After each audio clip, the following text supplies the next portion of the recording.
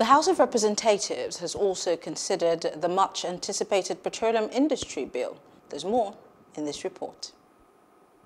Many members of the House of Representatives are happy with the Petroleum Industry Bill, which is made up of 318 clauses.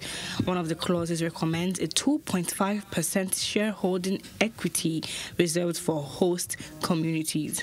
The chairman of the ad hoc committee on PIB, Mohammed Mungunu, wants that percentage to be doubled. He's also seeking a speedy passage of the bill. This bill seeks to create a commission and also an authority in the oil and gas industry for the purpose of bringing governance to make it more transparent. After the consideration, the Speaker, Femi Gbajabiamila, commended the ad hoc committee for a job well done. In the next couple of weeks, we're going on our summer vacation.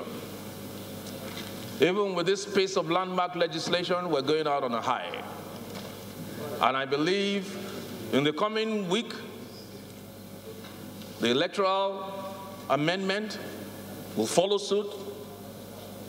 And I believe by the time we're done on the 14th, irrespective of what side of the divide you are on,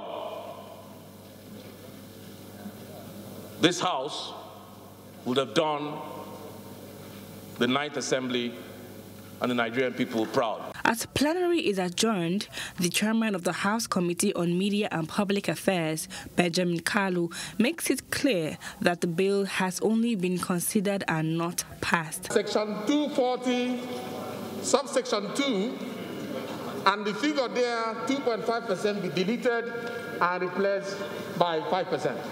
Thank you. I say second. The Petroleum Industry Bill has been altered many times and its passage has been delayed.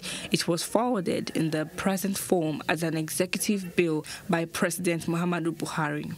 Hello, hope you enjoyed the news. Please do subscribe to our YouTube channel and don't forget to hit the notification button so you get notified about fresh news updates.